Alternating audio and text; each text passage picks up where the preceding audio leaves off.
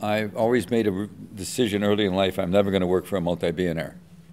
So you now have multi-billionaires buying up newspapers. And I just don't like billionaires being involved in newspapers because at some point there's going to be a clash of culture. Well, what happens in America now is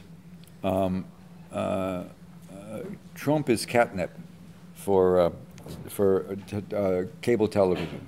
Trump tweets and they blast it out and they love it and they can attack him and don't attack him. And so what you have is a situation where even the New York Times gets into it. They chase the tweets. And you know, my take on Trump, obviously I have a million problems with him, but I think the media is underestimating him enormously. He took down 15 in the whether you like the process or not, during the run-up, during the run-up for the Republican nomination. There were 15. There were 16 candidates. He was one. He took down 15 candidates who, between them, I know somebody who's done a count of it, come close to 300 years of professional political experience. He had zip. He took them down. He took down 2 dynasties, the Bush dynasties, you know, and the Clinton dynasty.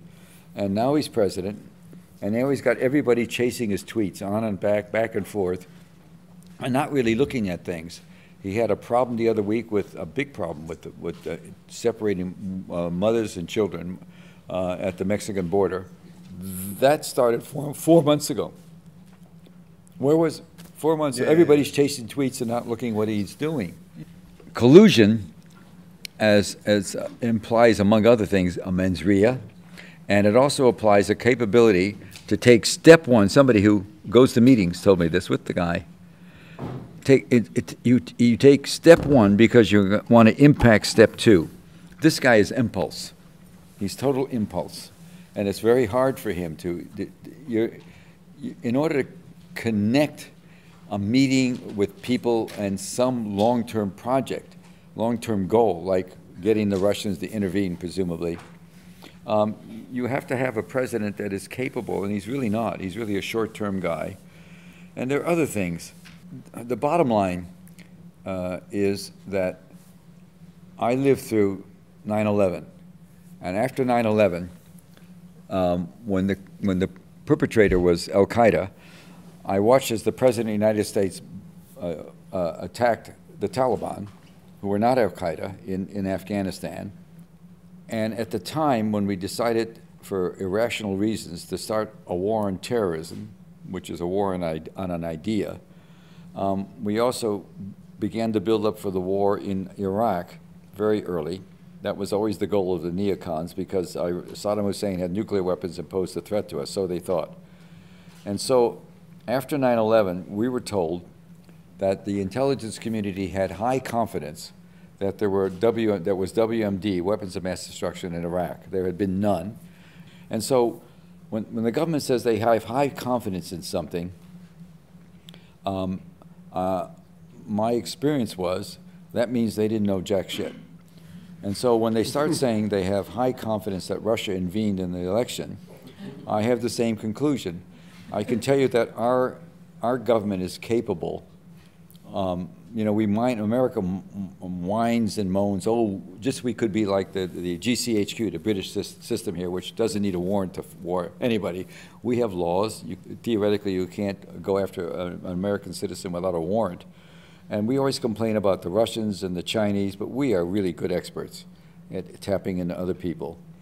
And we know about the alleged Russian tapping. We know who did it, and we're not saying anything.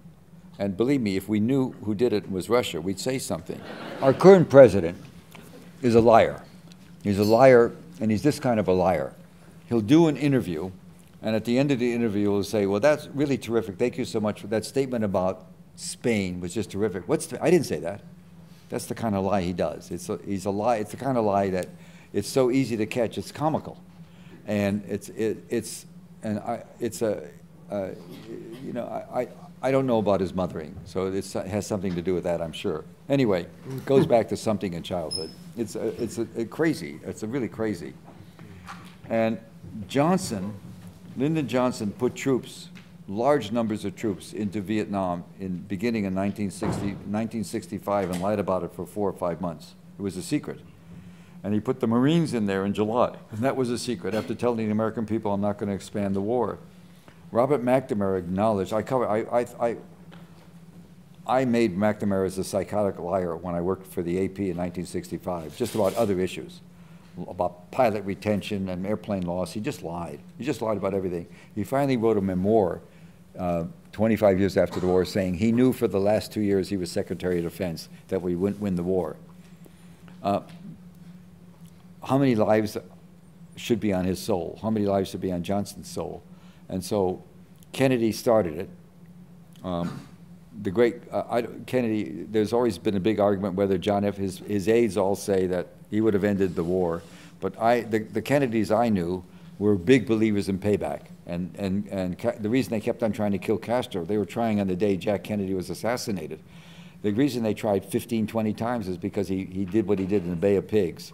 And for Vietnam not to work out, at the best you can say for Jack Kennedy, he was certainly going to keep the war going till the next election.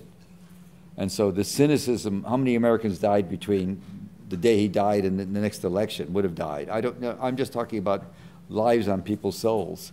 So you can't count Kennedy. He also started fortified hamlets, nation building, special forces. He started a lot of horrible things that began. So he's not a winner. Nixon is not a winner. Jimmy Carter was okay until he decided in 1979 that we're going to give the Russians their own taste of Vietnam, and he used Bin Laden, among others. He used a lot of radical, extreme Muslims, mostly Muslims, and he used third-party people to fight the proxy war. He also, nobody pays any attention, some of you might remember the horrible things that happened I'm trying to remember, in North Africa. Algeria was blown apart in the 1990s with incredible violence from radicals. And there was a civil war basically there. Most of the major leaders of that civil war had joined the fight against the Russians with Al-Qaeda and other people and were paid by us and controlled by us. And so Carter was okay, except in the end he ended up, and by the way, probably the most stable government that existed. I'm just going to say this to you, it doesn't mean I love Russia, it was a Russian government set up by the Russians. If you go read the history of Afghanistan, one of the more stable governments was the Russian one, the one set up by the Russians that we overthrew that led to all sorts of craziness forever to this day. Reagan had his Iran-Contra policy, and he supported the war against the Sandinistas, and he also had his scandal where he was sending arms to Iran, and they were selling arms and getting money and using that money to run a proxy war against Sandinista, Oliver North, that stuff. So he's on the blacklist. So I don't know. It's a pretty interesting record. I'll say one thing that I'll say about Clinton that's interesting. Clinton, if you think about it, he bombed Kosovo in 1999, and therefore, at that time, he was the first American president since the end of World War II to bomb white people, that was sort of novel. Okay. 2 weeks ago, there was an annual convention of something called IRE, Investigative Reporters and Editors. It's an annual meeting. It started in the 70s. And of course, I've always spoken there a lot of times. And they had the third largest crowd they ever had. 1,800 journalists came because, and this is in a down time when the markets are slim and the good-paying jobs are disappearing.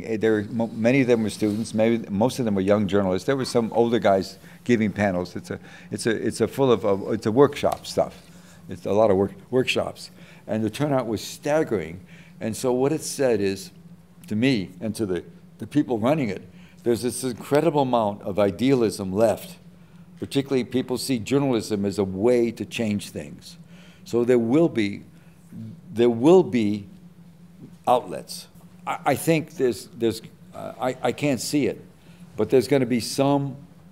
I don't want billionaires to buy newspapers. I don't want that. I don't want the Bezos of. I don't want that to happen. I think there's going to have to be somebody, it's beyond my ken, somebody who understands the business in a way I don't understand the business. Somebody's going to come up with a model. There will be things to do, and there'll be reporting.